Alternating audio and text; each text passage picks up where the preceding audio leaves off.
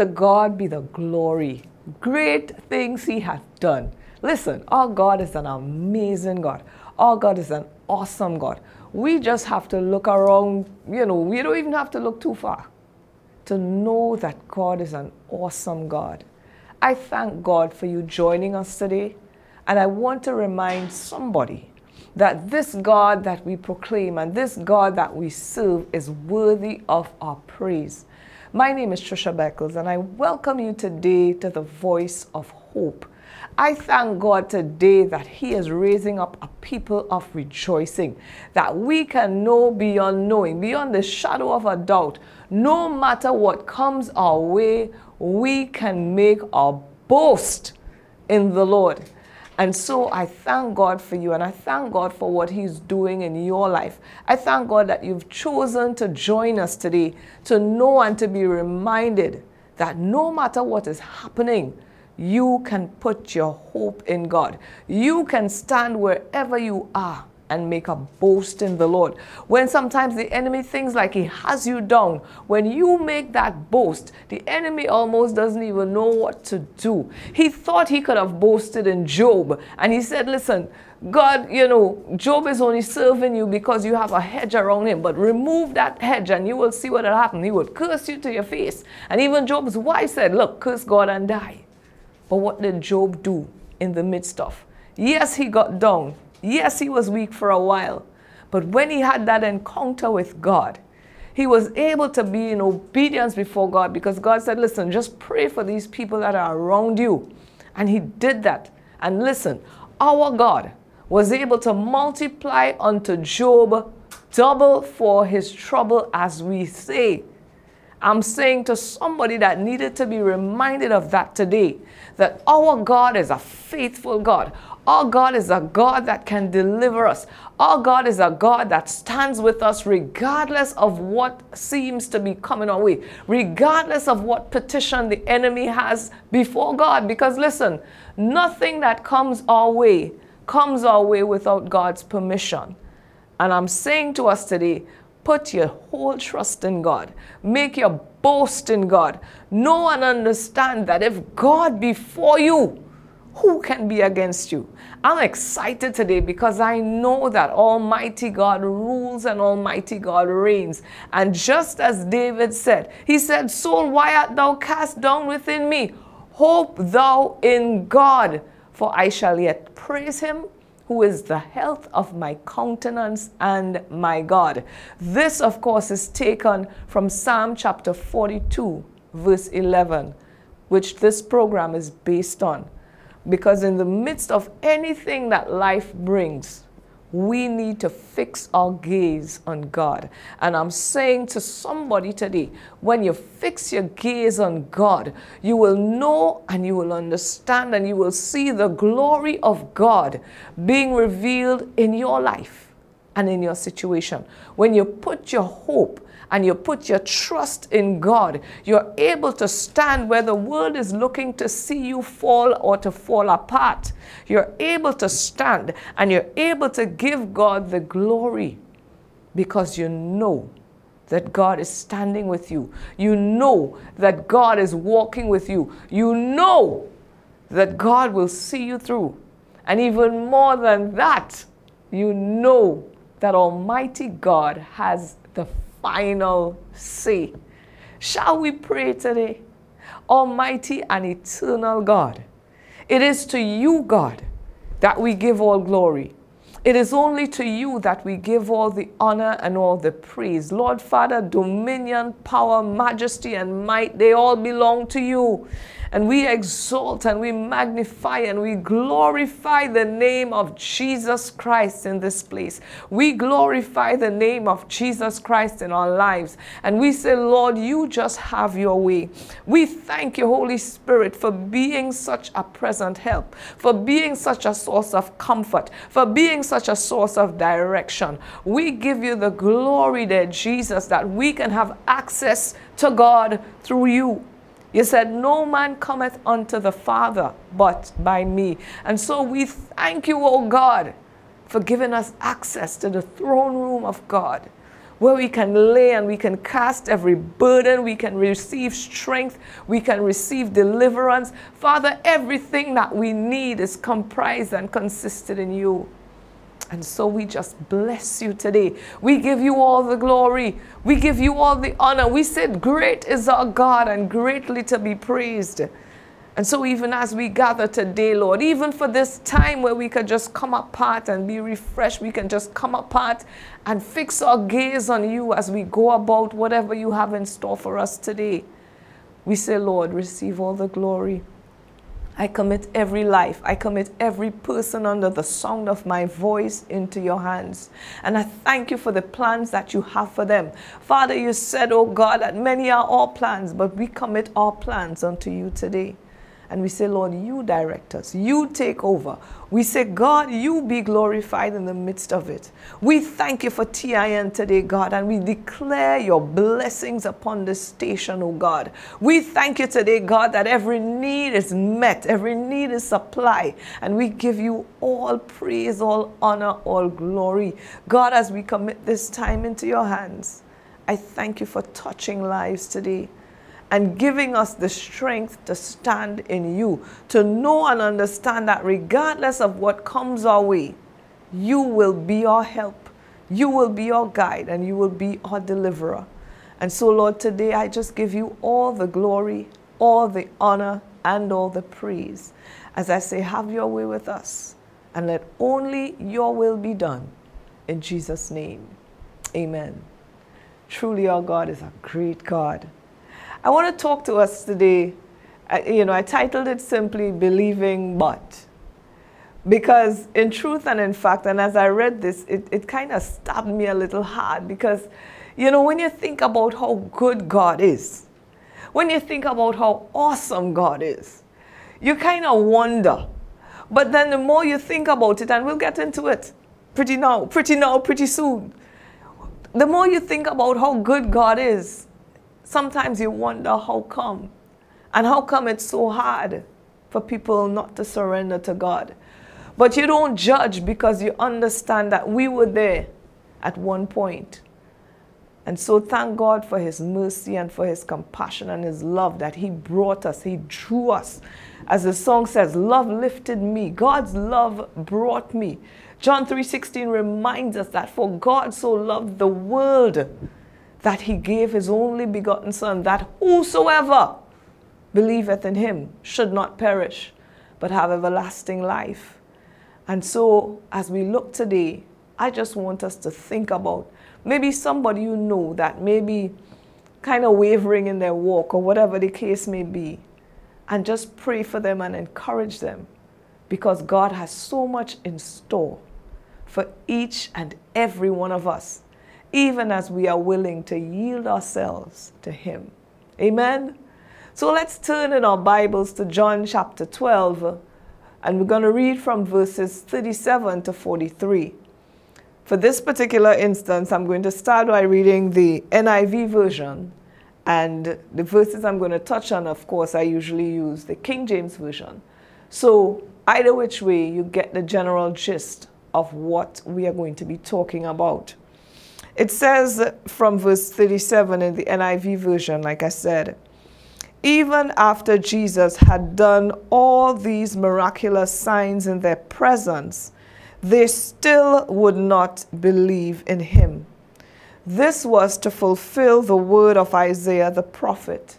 Lord, who has believed our message, and to whom has the arm of the Lord been revealed?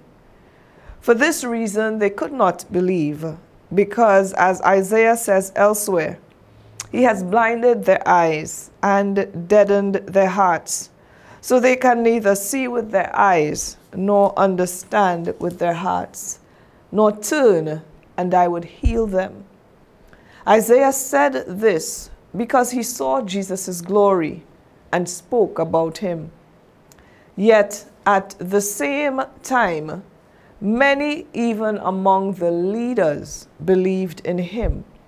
But because of the Pharisees, they would not confess their faith for fear they would be put out of the synagogue. for they loved praise from men more than praise from God. And of course, I'm going to focus today on verses 42 to 43, which in the King James Version, which is more familiar, it says, "Nevertheless, among the chief rulers also, many believed on him. But because of the Pharisees, they did not confess him, lest they should be put out of the synagogue. For they loved the praise of men more than the praise of God." I told you, I mean, for as often as I've read through the Bible, reading this again, it really stabbed me, because it's like, how could you love the praise of men more than you can love the praise of God? But the thing about it is, like I said, I don't want us to adopt a position of judgment, because we, at some point in our lives, made choices that pleased men more than they pleased God. So we thank God for his grace and his mercy and his deliverance. But I'm saying to us today, as we look at these two verses especially, I'm asking us the question, and I'm inviting us. We just came off talking about sin and, after a fall, what it's like, where we looked at what happened with David, and where God says, listen, you caused my name to be blasphemed. And I'm saying, as we look at these two verses, as we kind of take it apart a little bit, and we remember this is entitled Believing But, I'm asking us the question today, what does your belief cause you to do? What does your belief cause you to do? What does your belief look like to the world that is around you? And this world that is around you, your immediate sphere of influence, what does your belief look like to them, where they are sitting observing you and learning more about this Jesus that you proclaim from the things that you say and do? What does your belief cause you to do? How are people around you being influenced as a result of how you demonstrate your belief? We understand that Hebrews chapter 11 verse 6 tells us that without faith it is impossible to please him. And it says that he that cometh to God must believe that he is, and that he is a rewarder of them that diligently seek him. I can thank God, because we live in a society where it doesn't cost us a whole lot to proclaim Jesus Christ. We still have the freedom to proclaim the gospel of Jesus Christ just about everywhere. And I'm saying this is something we cannot take for granted. But as we paint the picture of what is taking place in those two verses in John chapter 12, verses 42 to 43, and I'm going to read it again, because there's so much that we can look at, and there's so much that mirrors our very lives that we can learn from and move on with God. Because it says, nevertheless, among the chief rulers, and of course the NIV referred to them as the leaders, among the chief rulers also, many believed on him. But because of the Pharisees, they did not confess him, lest they should be put out of the synagogue. For they loved the praise of men more than the praise of God. And as we started reading from verse 37, we were told, and I mean it's a fulfillment of the prophecy from Isaiah, where despite seeing the glory of Jesus Christ, the glory of God through what Jesus was able to do on earth, they still were not willing and able, in a sense, to believe. And I'm saying, yes, the verse and the prophecy said that, God basically hardened their hearts so that they could not believe, despite what? And I read something, a devotional just a few weeks ago, where they were talking about, is it that God is hardening the heart and the soil condition of the heart? The thing about it is that God works with what we give to him, in a sense. Because if your heart is toward God, sometimes we have a heart that is questioning more than anything else. So it's very easy to hear something that feeds into those doubts that you have, and you go the way of unbelief. In the case of the Pharisees and the scribes, they sought to go about discrediting Jesus. They had a perception, and even some of the children of Israel as well, had a perception as to what the Messiah would look like. And because Jesus did not come in that manner, they could not, and in a sense they would not. They refused to believe that he is the Messiah. They refused to believe. And remember too that they came from the place where they felt, okay, we are the chosen of God. We are God's people on earth. And I know of one particular religion or denomination that talks about themselves as being God's people. But I'm not getting into that today.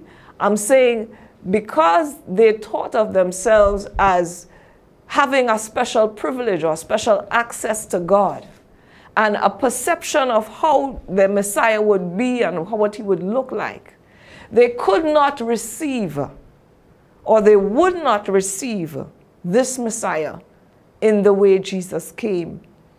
And even though Jesus confirmed who he was through signs and wonders and miracles, even the very things that Jesus was saying seemed to contradict to what they were doing. You see, because as human beings, sometimes if we don't yield ourselves to the Spirit of God, if we don't yield ourselves to the Word of God, it is very easy for us to make up doctrines and, decisions that go counter to it and hold on to them, hold fast to them as if they are the gospel. That is why sometimes when you listen to, the different sayings, God helps those who help themselves. And if you're not wise, you look for it in the Bible because it seems to be so nice. It is not scriptural. And so we need to be very, very careful. The Bible warns us as well that in the last days, we shall look for teachers. People who are not willing to believe will look for teachers that will tell them exactly what they think they want to hear. But I'm saying to us, it is not going to get you to heaven. Unless you yield to Almighty God, it is not going to get you to heaven. Allow the Spirit of God to lead you. The Bible tells us in the book of Romans, but as many as are led by the Spirit of God, they are the sons of God. Not anybody who tells themselves they have special access or anything that causes men to be puffed up. And so we need to be very careful. So here was Jesus. He came to earth. He was born in a manger. He rode on a donkey, and he was all very humble. And he spoke about humility more than anything else. He did not seek, as it were, to be affirmed by men. He came to do the will of Almighty God. And we're going to talk in another episode about focusing on purpose. That was Jesus. He was focused on purpose. And he did what he came to do. But in this case, he was challenged. And because he was challenged, even among the leaders, those whose hearts were a little more open to the possibility, they got to the place where they could not deny that Jesus was who he said he was. And so the verse tells us that many of them believed on him. And yet, what choice did they make? What choice did they make? They chose not to confess him, lest they should be put out of the synagogue. They chose not to confess him for fear that they would be ostracized from their position of influence. They chose not to confess belief or faith in Jesus Christ because they feared being, made one of the outcasts or losing the quote-unquote perks or the titles that came with being a leader in a societal setup like that. And I have to smile even as I think about it. And I would dare say it because I know and understand that Almighty God is who I have to answer to. But I'm even saying among so many of our leaders, this is the same thing. Where you fall in love with the position and the influence and the power, and you lose sight of the reason why God has you there in the first place. When God is the one that has raised you up, and God raised you up for purpose. Some even name the name of Christ, and still sometimes by their thoughts, their actions, their attitudes, you wonder if they remember that they are called by the name of Christ. I'm encouraging us as a people, as the body of Christ, to keep them in prayer, because it's not easy, and the things that come at them are tempting. So it's not easy, but the final decision is theirs. And with the help and with the strength of God, they too can stand, and they too can see purpose fulfilled in their lives. Because at the end of the day, they too will have to give God an account for what they did with the call that He placed on their lives. So we get back to these chief rulers and the leaders who believed. They didn't think about believing. They came to a place where they believed, and they knew that this Jesus was the Messiah. This Jesus was who He said He is. And they still chose not to confess Him. And at the end of the day, the verse, it says, for they loved the praise of men more than the praise of God. And even as we ask the question, what does your belief cause you to do?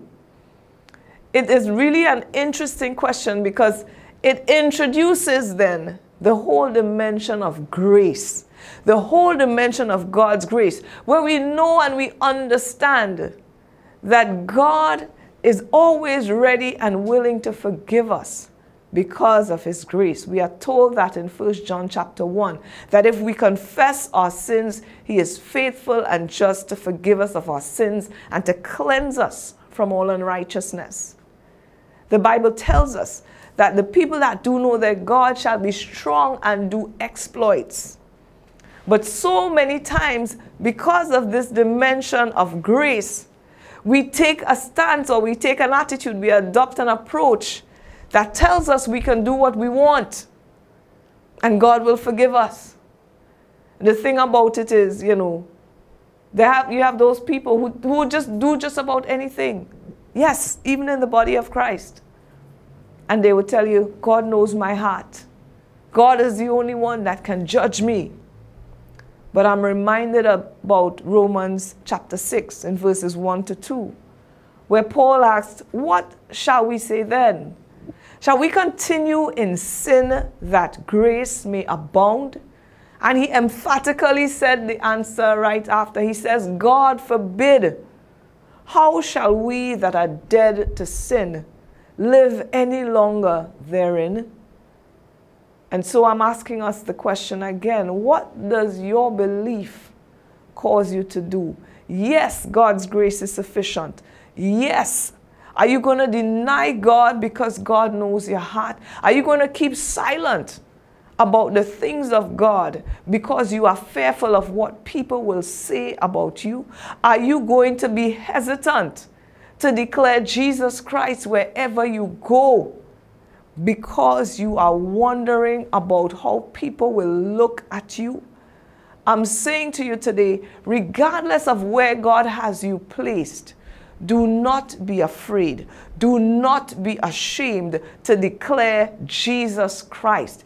In the midst of all the temptations, in the midst of all that life will bring before you, God has you where He has you for a reason, and it is up to you to allow the Spirit of the living God to lead you in a particular way, that the decisions that you make will be those that bring God glory, will be those that allow God to be pleased with your life. He tells us in the book of Proverbs chapter 3 verses 5 to 6, he says, trust in the Lord with all thine heart and lean not unto thine own understanding.